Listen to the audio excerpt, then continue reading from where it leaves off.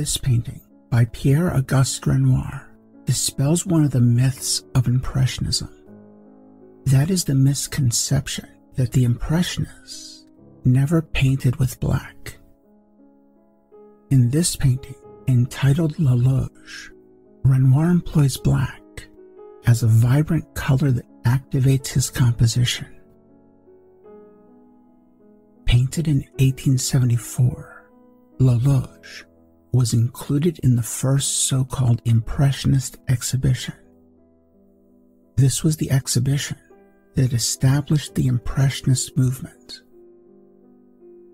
Perhaps, as Renoir considered what paintings to include in this groundbreaking exhibition, he meant for La Loge to be a statement about his own relationship to the Impressionist theory of color.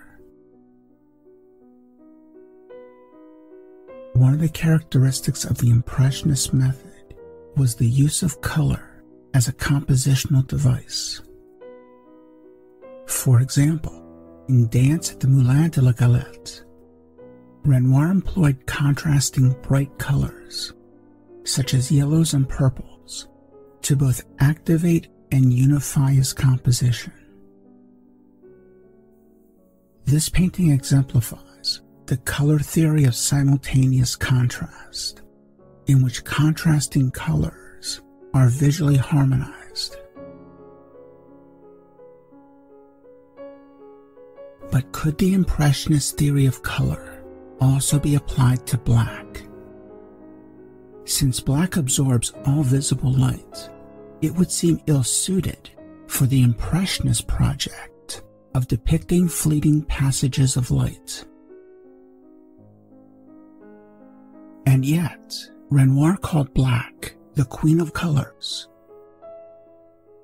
Renoir was as much a master of painting with black as he was skilled in using all colors. In La Loge, Renoir demonstrated that black could be as refined and versatile as any other color.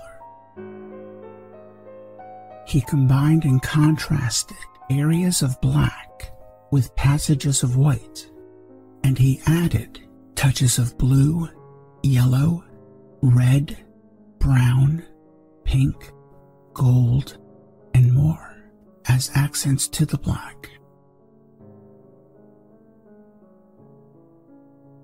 Renoir's finesse in using black as an Impressionist color is also demonstrated in his 1880 painting, A Box at the Theater.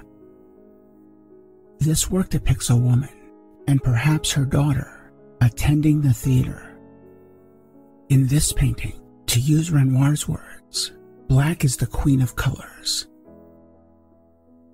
Look at the black dress, the black in the young girl's hair, and the arresting black of the woman's eyes. Black is essential to this painting's enticing compositional structure. Renoir showed A Box at the Theater at the 7th Impressionist exhibition, held in 1882. This would also be the last Impressionist exhibition that Renoir would participate in.